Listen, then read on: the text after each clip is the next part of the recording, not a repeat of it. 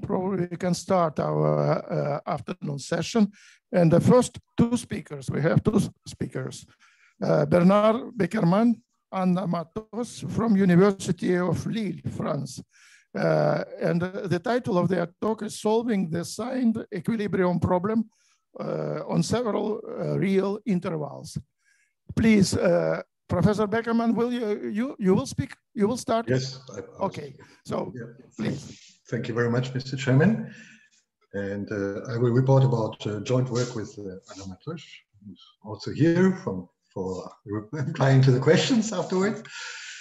And in fact, like many of you, I'm very much regretting not to be in Sochi. I would have been able to check out how it was compared to 15 years ago, where we have been at the North Sea, not at the Black Sea, and we have been in the north of France, but not in the south of Russia. But many friends are at both meetings, and would have been nice for me to be there too. Okay, so quickly the outline will plot some integral equation related to equilibrium problem in 2D electrostatics. And this turns out to be an integral equation with a logarithmic kernel. And we will manipulate a little bit this equation to get to Cauchy kernel, and where we have the techniques of Riemann-Hilbert techniques. And then we suggest to solve this problem by using some spectral methods, a polynomial spectral method, which has been published before, but without error analysis, and rational spectral method, which is new, and provide some error analysis and numerical experiments. So here's the problem which we would like to solve. So we have a set I, which is a union of disjoint non-singleton compact real intervals, which we arrange from the left to the right. And we have a function which is defined on I, which we call external field. We look for a measure which is not necessarily positive, so a signed measure, mu, which has total mass, supported in I and total mass equal to 1. And we look for some constant such that we have this equation here, say for all x in I, where the V mu, as usual, as we have seen today already, is the logarithmic potential of the measure mu. So in fact, this problem is much simpler than the usual extremal problem with external fields, where we have positive measures to deal with. Here we allow for signed measures. So what we suggest to do is to follow many authors on this field. This list is certainly incomplete. Instead of asking this equality, we will derive this identity here and ask that the derivative of this function on the left is equal to 0 on each interval, which means in fact that the function itself is a constant, but depending on the interval. And in the second step, we have the normalization conditions, very few of them, that the mass is correct and that all the constants are the same. So this is the problem which we really want to tackle. What happens with the logarithmic potential if we take derivatives? Oh, sorry, before going there, I should fix a little bit the notations. If I'm writing mu j, I'm speaking of the restriction of mu on the interval ij. I'm considering omega j, which is the equilibrium measure of the interval ij, and I consider equally eta j, which is a modification. Okay, and so the unknown functions in what follows will be the density of our unknown measure with respect to equilibrium measure on each interval, which I call rho j. So rho j will be the unknown function in what follows. What we have to do is, in these new notations, we have our logarithmic potential, V mu of x, and we have to take a derivative there. So what happens? Well, this is of course well known. If x is very far from the integral, from the interval where we integrate, then you can exchange derivation with integration, and you get what is called a Cauchy transform. But if you're on the support, of course, it's a little bit delicate to take derivatives. So what you have to do, in fact, is you have to regularize this integral, and in fact, you should take the principal value integral in order to get the derivative. So I will denote, in fact, these two integrals by special names because they are known as the weighted Cauchy transform or weighted Hilbert transform of this function rho k, which appears here. Okay, so before going further, a little more information. The CK, the Cauchy transform, it's a very well-known operations, but let me say a little bit on the Hilbert transform, which is also well studied in the literature. It's not too difficult to show that it's a bijection between L2 of omega k and L2 of eta k. This is why this new measure does occur. If we want to go a little bit further, we suppose for a moment that we have normalized our interval ik by linear transformation, let's say. And in this case, we know the action of this hk on Chebyshev polynomials, the tk of first kind and uk of second kind. And the action is here, is written down here. So you see, in fact, more information about this, how this HK acts. And this will be very useful in what follows because of the principal value integral, we would not like to use any quadrature rule to evaluate this integral approximately.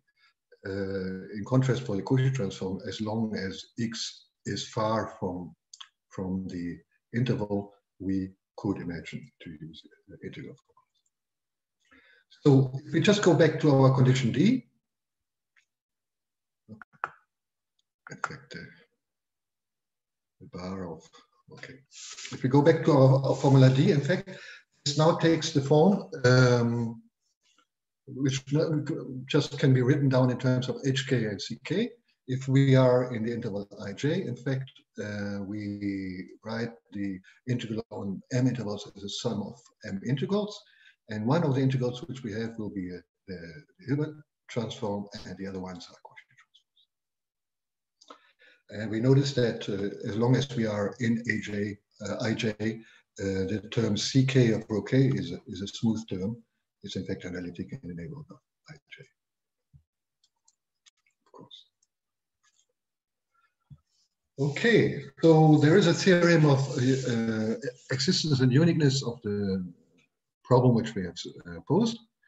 In fact, if we suppose that the derivative of the external field, the restriction on the ijth element interval, is a function in L2, sorry, the ordinary L here, L2 of eta j for all j, then there is one and only one solution, rho k in L2 of omega k, which gives our equilibrium equations, which solves our transform problem. In fact, my talk is more or less finished because I can even give you the solution. The density with respect to the back measure has this, this can be found in books on integral equations or even on work on Riemann-Hilbert problems. Can be written down as a sum of two terms. The second term deals with the external field, but does not give the good normalization. And so we have a correction here, which is for external field 0. And where the polynomial numerator here, the Pm minus 1, is a polynomial which has to be adapted to satisfy the M normalization conditions. So in fact, the work is done because I give you the extremal measure, but the problem is that this formula is not as nice as we would like to have it. In fact, it's perfect for one interval. Let's have a look. Say, let's take an interval minus 1, 1. And we suppose that we have a Chebyshev expansion of our external field.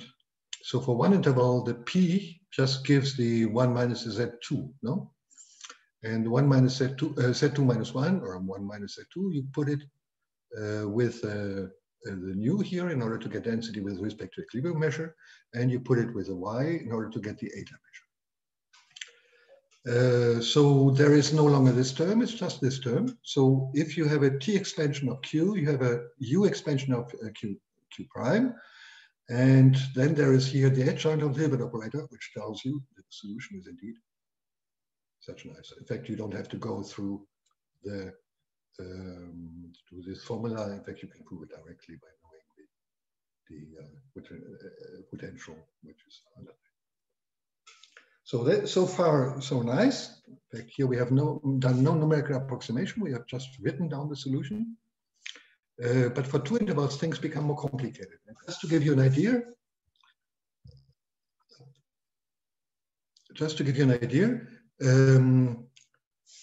in fact, here we have essentially two integrals, the one over I1 and the one over I2. And if we are in I1, which we're supposed to be like that, then there is, for instance, this integral to compute. And if you start off with a t expansion of q, you have here a u expansion of q prime. But using the same trick as before, you still keep these square roots here. So if we have a t expansion of this numerator, for instance, we can make out of that a u expansion. This one goes out of the integral. And we can use again the adjoint of the Hilbert transform in order to get explicit formulas in terms of this new Chebyshev development. So far, so nice. So again, we don't need any approximation, or beside maybe truncating the Chebyshev expansion. But notice that the Chebyshev expansion of this function here is extremely slowly converging. If this interval A2, B2 is close to our interval I1. And since there is a singularity, that's square root singularity. And so, in fact, we have to deal with extremely long Chebyshev expansions, or in fact, it's not so clear what to do, how to numerically evaluate this. And this is only the interval on I1. On I2, you have a similar integral where you would like to use quadrature formulas. And there again, if the two intervals are close, in fact, the function is not regular enough to get a good rate of convergence here. So again, in fact, this formula looks a little bit like the Christopher Schwarz formula for numerical mapping of polygons. It's a beautiful formula, but for numerical evaluation, it's quite tricky because of the singularities and of the principal value. So we would like to go for another approach. And what we suggest here is a spectral method, a classical method for integral equations, in fact, which requires several ingredients. So for each interval ik, we need some orthonormal basis in this space with respect to equilibrium measure. And we need another orthogonal basis with respect to this space. We would like to use this beautiful property, which I pointed out for Chebyshev polynomials, but maybe more in an abstract setting. And we also need that this quantity here is explicitly computable. And what do we have to do? In fact, I'm going back to the formulation of the extremal problem with condition t here and condition normalized here. And we have to write this down in terms of this expansion in these orthogonal functions. So we are looking for an expansion of each row k in this spaces of the T. And we are plugging in. So here's the reformulation of D. In fact, all what I've done is to multiply the preceding equation with one u function and then using orthogonality in order to get simplification for the Hilbert term. And we keep the Cauchy terms here with our unknowns, and the right-hand side here with our unknowns. Without unknowns, sorry. For the reformulation of the normalization condition, it's a little bit more involved. I won't explain all details. For the total mass, it's easy because only the term T0 is a contribution for the total mass. For the equilibrium constants, in fact, we use the measure of the condenser with plates ij minus 1 and ij for j from 2 to n and for b 7 in order to get this formulation. So finally, what we end up with is a huge system of equations, in fact, infinite system of equations for the unknowns rho JL. And if we want to compute the matrix of coefficients, we need to compute some integrals here. Okay, so that's what I wrote down, but I took a particular choice, which was already promising from the preceding slides. I'm taking Chebyshev polynomials, but they should be, of course, adapted to the interval ik here. So we shift them to this interval. Okay, first kind and second kind. So for them, we have all properties true, which I listed before. All these four properties are true, and so we can do that and that. I don't write it down again. I'm just saying that this gives an infinite dimensional system of linear equations. The identity comes from the Hilbert transforms, the fact that we use a good basis, and the infinite matrix K can be seen to be a compact operator. And in fact, there are blocks which describe the interaction between the interval ij and ik. For j different from k, for j equal to k, this matrix is zero, essentially. So this is not doable on the computer. So what we are doing is to truncate. So instead of having infinite sum, we have finite sum. So this is typically what people do in spectrum methods. So, and also we don't want to compute all the integrals in the coefficients, which I showed you before. So we use Gaussian quadrature formulas, which are well adapted to either t functions or u functions. So you see here we have either Gaussian quadrature for the Chebyshev weight of the second kind or for the Chebyshev weight of the first kind here. And this gives then a flat dimensional system, or here I've written it down with an infinite number of unknowns, but k underscore only has 0 entries from a certain record. So the classical question in order to go further is how to choose nk, and I want to give some indication. Nk is both the truncation index, but also the order of the quadrature formulas, which we will use. So in fact, I have to report about some drawbacks in our method. Using the same Riemann map as we have seen in Wimmer's talk, we can control and we can quantify, in fact, the error between the theoretical operator, let's say, and the practical operator, and also for the right-hand side, where we have also quadrature. And if we can control this, we can control this, but only provided that for a given tolerance, let's say multiplied by some constant, explicit, but I don't want to write it down here. The rate of convergence is essentially given by the value of phi j on the neighboring intervals. In fact, in the closest points of the neighboring intervals. If you have j equal to 1, b0 means you have to take the other one, and bm, and am plus 1 means you have to take 1. So, in fact, what we learned from there is that this method converges with a very interesting rate in small nj's, as long as the intervals are well separated. This is what we can learn from there. And this is also what we expected from our integral, which I showed you before, because this is exactly related to the range of analyticity of the functions which we want to integrate, for instance, by a numerical quadrature. So this is something which we expected, this rate of convergence. So this is one drawback for intervals which are close, if ij is close to the set, let's say the smallest convex set which contains all the other intervals. There is another drawback which I would like quickly to speak about, is that in fact we know much about integral equations. We know that the matrix K typically has a decay in its entries, but not only this, in fact, these blocks here have singular values which are decaying very quickly. And this has been quantified, for instance, known before for the Cauchy kernel, but quantified in a more general setting by a paper jointly with Alex Townsend, where we were able to write down an explicit inequality for the decay of the nth singular value in terms of this Solotaroff quantity. Nobody mentioned Solotaroff, which is about, so far, which is about, who is about as old as Chebyshev, the student. The problem of Solotaroff is, the third problem in fact, is to find a rational function which is not big on E and its reciprocal function is not big on the second set, closed set F. And here we need it with the sets ij and ik. So in fact, we should not solve the initial problem with a naive solver, which is enormous, but we have a very much a structure which is exploitable. The theory of hierarchical matrices does not help us to construct this, or fast multiple methods or something else.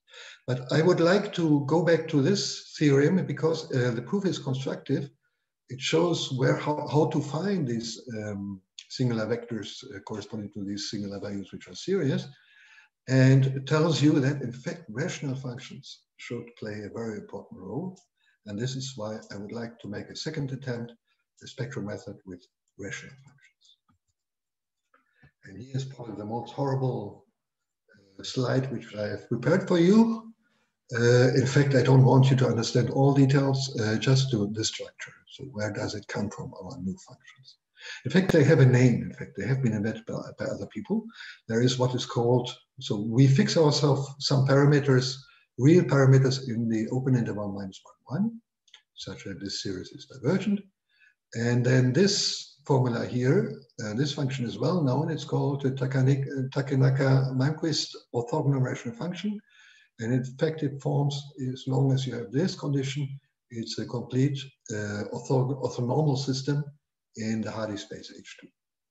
And if you take Faber transforms, as did Wimosh, you're ending up with what is called Faber-Bashian orthogonal functions. In fact, usually they are not orthogonal, but for the interval case, it turns out that not only they are nice rational functions, but they are also orthonormal to each other with respect to measure omega j.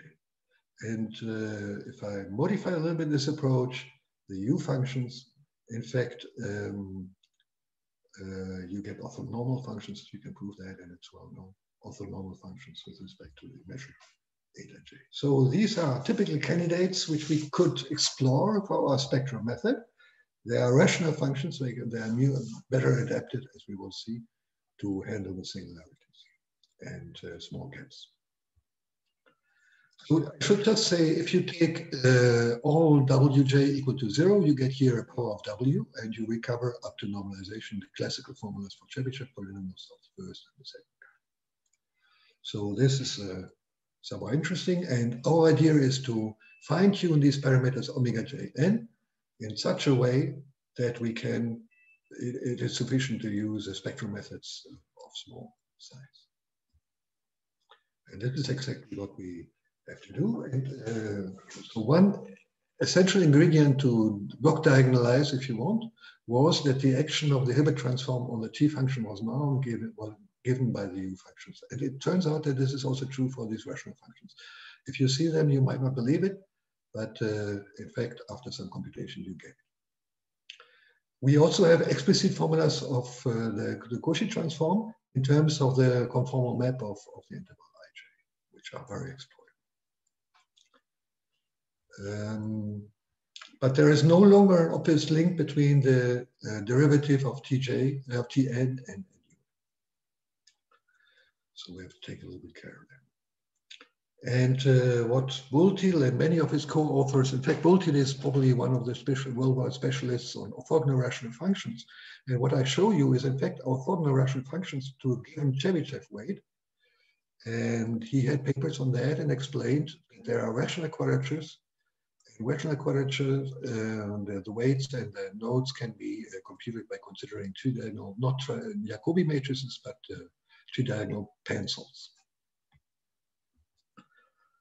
Okay, and here's the main message. There exists a very explicit CJ, just the formula is a little bit complicated, so I don't show it. In such a way that if you want to have tolerance, given tolerance, you just have to choose the NJ by this formula in order to achieve a certain tolerance.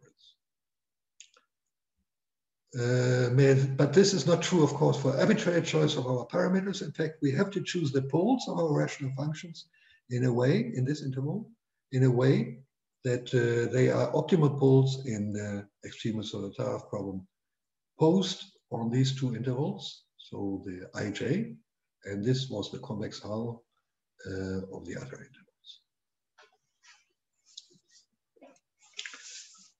Okay, so it turns out, and this brings me closer to the end of my talk, that if you use these new functions, in fact, in case of gaps, which are not tiny, but just small, 10 to the minus 3 here, instead of getting very large systems, we get quite reasonable systems and a prescribed precision plus an error analysis. I don't formulate the theorems because they are technical. So just to give you a picture for the same configuration here, the same two intervals, I'm using external field, which is analytic, and high tolerance. And I see, well, I don't see much because the gap is very small, but I will show you without gap the comparison. And you see, in fact, that the extreme solution is not the same at all. And we can check out the normality error, for instance, for the equilibrium condition. Indeed, the error is very small. Okay, and we see here the equilibrium condition graphically looks like a straight line, as it should. And here I'm drawing the measure with respect to a Libet measure. Here with respect to the So that lets me conclude my talk.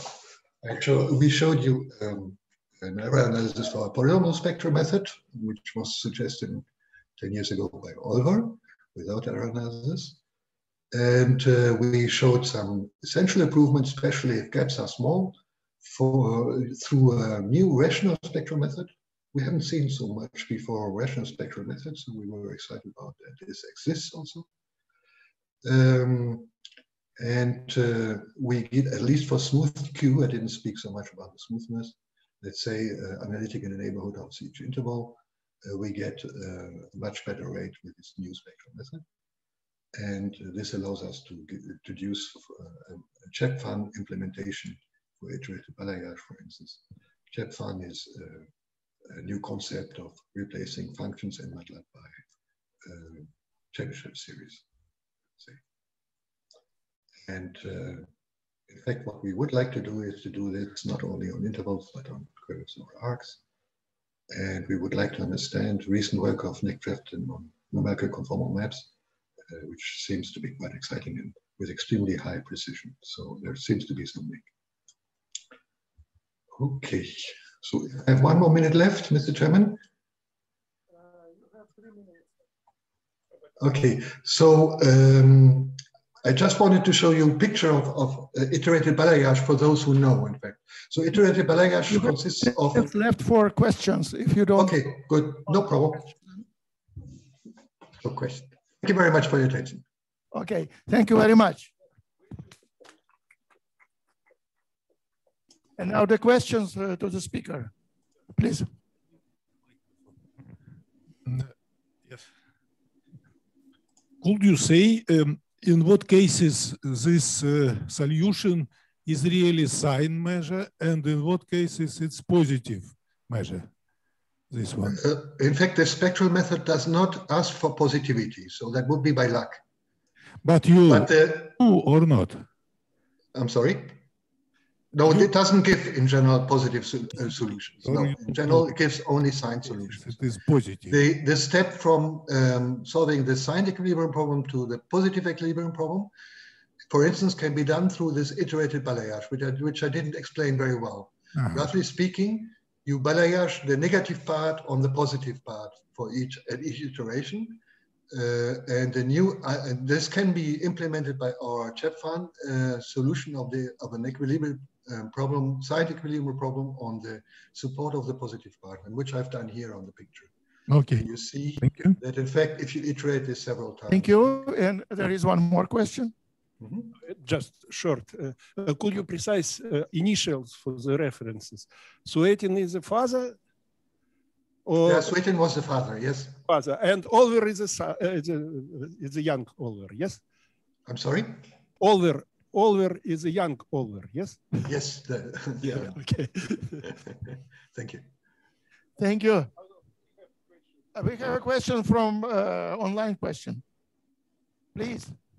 Yes, Peter Dragner, very nice talk. Thanks so much, Bernd. David Benko and I have also this thing called ping pong balayage.